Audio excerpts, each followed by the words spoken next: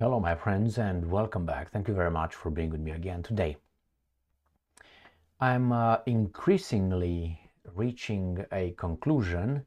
I'm still in the process, but balance is really heavy on one side, which is, it seems like our leaders, our elites, pushed by certain interests, really want to go to fight Russia, go to war.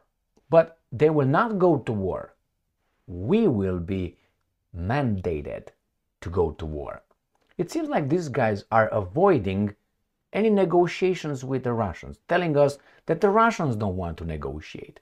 But from all the statements, not all, but most of the statements I'm reading regarding these guys' desire to negotiate with Russia is no. The Russians don't want to negotiate. There's nothing to negotiate. It seems like, to me at least, that these guys really push us into fighting the Russians pretty soon.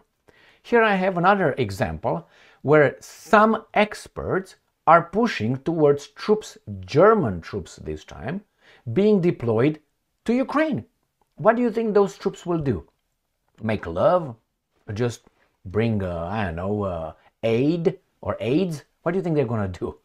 They're going to fight the Russians. What do you think the Russians will do? In self-defense.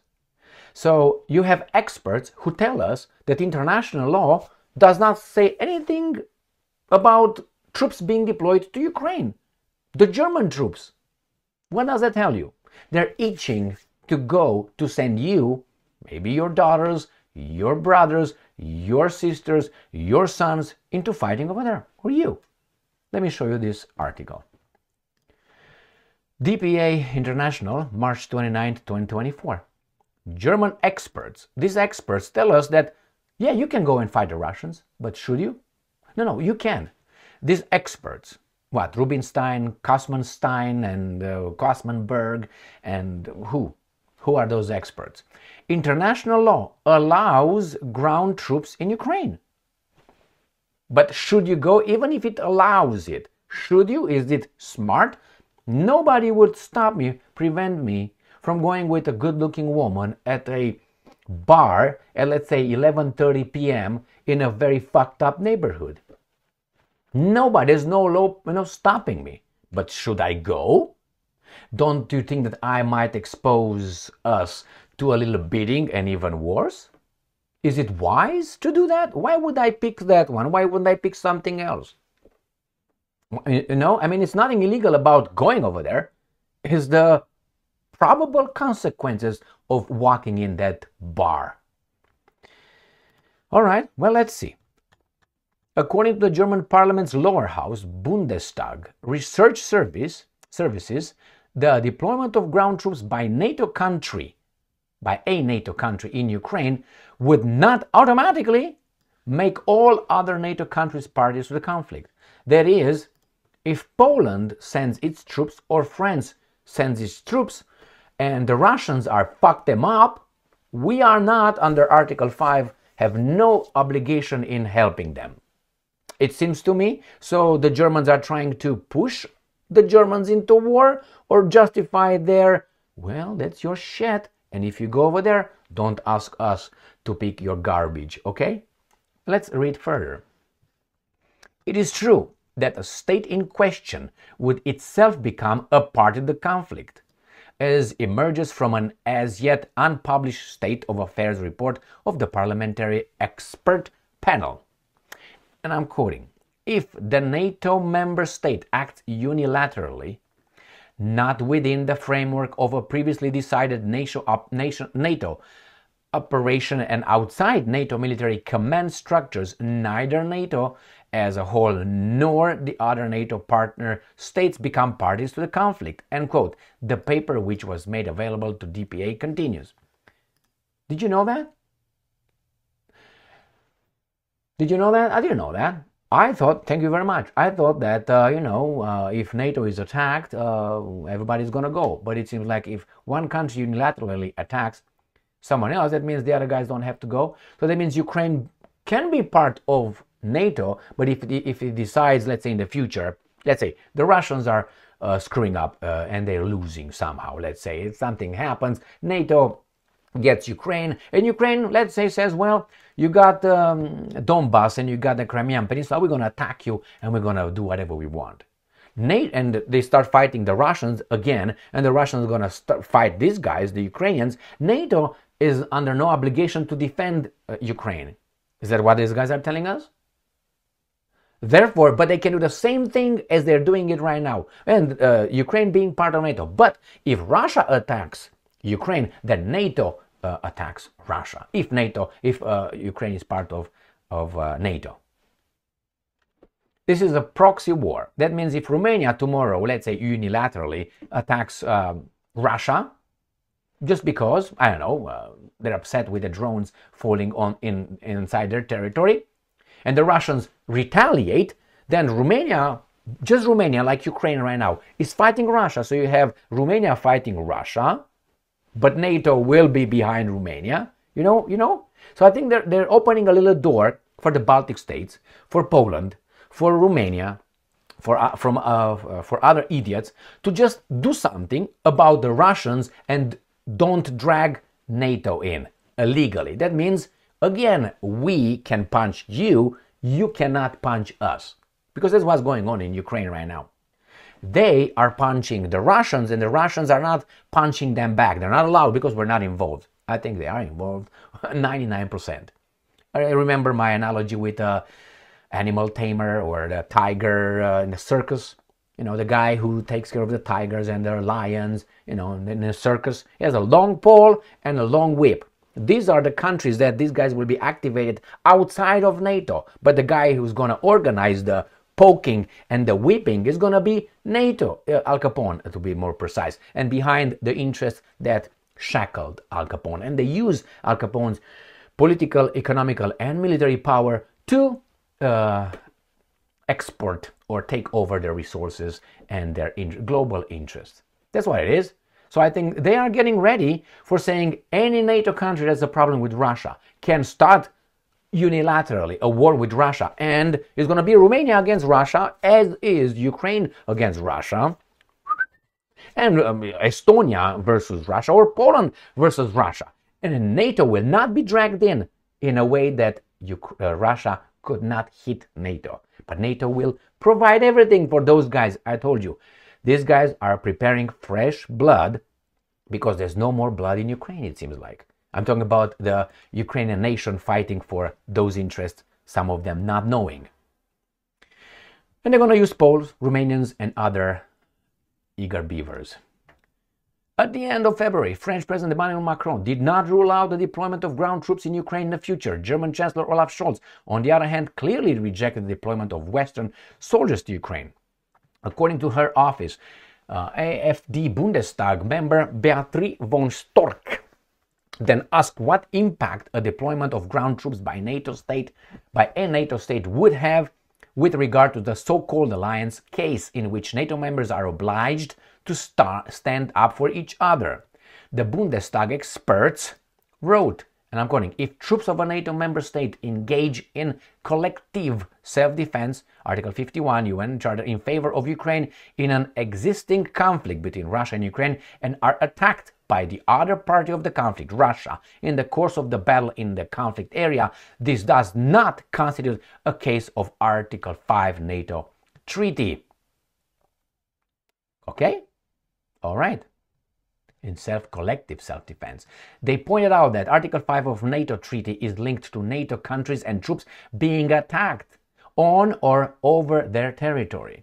And I'm quoting, a military engagement of French ground troops in favor of Ukraine would be based on the collective right of self-defense under Article 51 of the UN Charter and would therefore be permissible under international law. So they say that if the French troops go into the war zone and they're shot at by the Russians, then in self-defense, the guys who came to Ukraine to fight the Russians or just to keep the peace over there, they can retaliate in self-defense under the Article 51. But that would not constitute immediately the triggering Article 5 of NATO, which is everybody else will support France.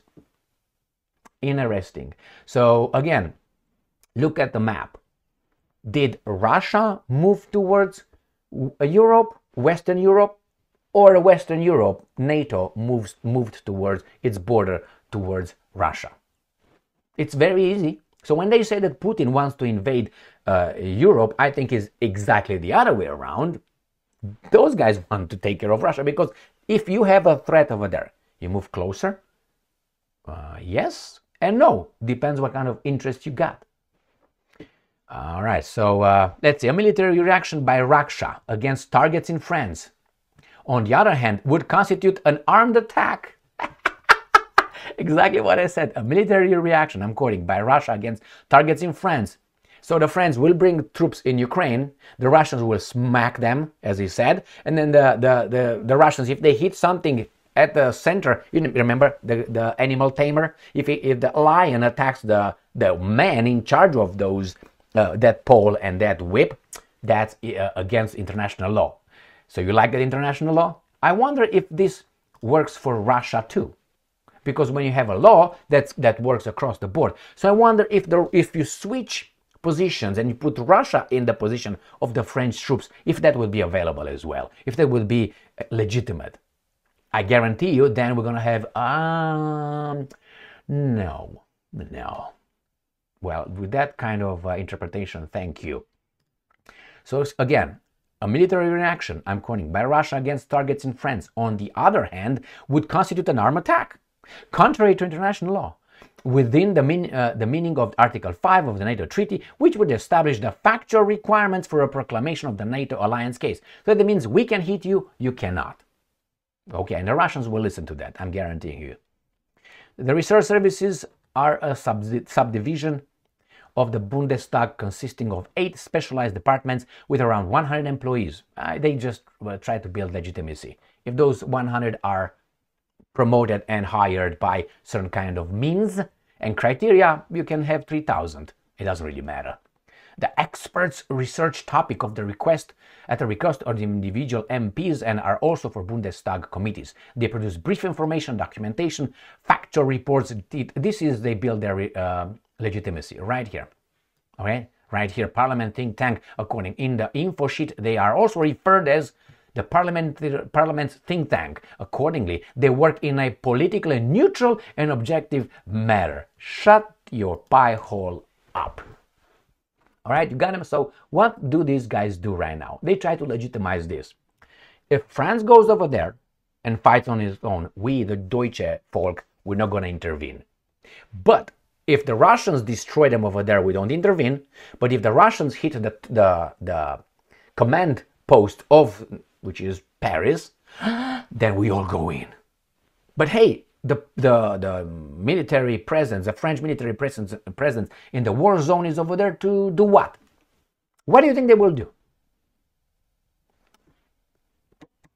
They said they will, this garbage, this guy said that they will, I'm going to show you, deploy the troops, the French troops, and I'm going to show you the map, on the northern part of Ukraine, right here, at the border of Belarus. Right here lives Lukashenko. So here at the border, to allow the Ukrainians to move from here, their forces, to fight the Russians down there. But I wonder if the Russians go as they did before, and they intervene here and they invade. Let's say they want to attack Kiev from Belarus, as they did before. What do you think the French troops will do over there? In self-defense, will attack. What if the Russians don't attack the French? They just move on. Do you think the French would just say, okay, we're not going to shoot at you, you don't shoot at us, just pass by? Then what's your role over there? What's your purpose to be deployed here? To defend? What exactly? Let's say the Russians invade without shooting. Are the French troops going to shoot at the Russians? No. Or yes? But if these guys shoot, that means they're not in self-defense. Oh, but they are in self-defense. You know why? Because they feel threatened. And when you feel threatened, I feel threatened by these glasses right now. Motherfucker. Okay? Or I feel threatened by you. Out the window you go. Is that how it works? Yes. Can the Russians claim the same thing? No. They can be destroyed. Why? Because they are the aggressor. Not the 2014, nah. Not the Maidan, nah. Not the Russian-speaking population in east of Ukraine being killed by Kiev with tanks, by the military. Why? Because they disagreed with an overthrow of with a coup organized by Victoria Nuland in 2014, right? Not organized, but part of. Let's put it mildly. In 2014, over a legitimate, recognized government, democratically elected government of Ukraine, and immediately recognized the overthrowers, immediately recognized by the democracy-loving countries. Hypocrisy, to say the least. All right, so I think these guys are really getting ready to find all kind of means to tell us that we can hit those guys, they cannot hit us. Because why? We're strong. Have you, maybe you didn't, but I'm going to mention this. I love this particular part in the movie Troy with Brad Pitt. I was not a fan of that movie or Brad Pitt in general, but I mentioned it because I liked that particular portion. Remember when Patroclus is killed by Hector, and then Achilles goes to Troy, the walls of Troy, and say, Hector, come over so we can straighten things out. And Hector comes down. Remember when they fight in front of the walls of Troy? And then at one point, Hector moves backwards and he trips on a little rock and he falls on his back. And Achilles did not kill him or did not take advantage of that. And what did Achilles say? He said, stand up or get up. I will not let a rock take my glory, or something like that. That means I'm not going to let that little thing. Why? Because he knew he was strong and he had a certain kind of virtue that we lost now. We want to fight with other people, but at the same time, we're strong. NATO is strong. We're strong, but we don't fight. We let the Ukrainians fight for us. And we can hit you, but you cannot hit us. Is that a, I don't know, an attribute of a strong person? You can say a smart person. Well, wasn't Achilles smart to kill him right there? You see, that's a weasel way. You know, deferring or avoiding responsibility is not a smart thing. It's a weasel, a shirker, someone said. A doctor, by the way. He said a shirker. When you avoid responsibility, and this is how the society looks right now. These guys, if you avoid responsibility and you don't do something, you don't participate, but somehow we take advantage of that. So I don't put anything over there, but then I get the, I don't know, the fruits of the result. That's not smart. That's weak. That's weasel. That's a shirker. So this is what these guys are. We're going to destroy Russia, not with our strength, but we're still strong. Yeah, we're strong. Yeah. We always work in pack, in an alliance. What does that tell you? Strength? God damn it. No, there's not strength. The individual is strong against more. The numbers show weakness. We need all together now. Yeah, but we're strong. And he's weak. He's alone, but he fights alone. But we fight in a pack. You understand where these guys got us to think about our culture, our civilization?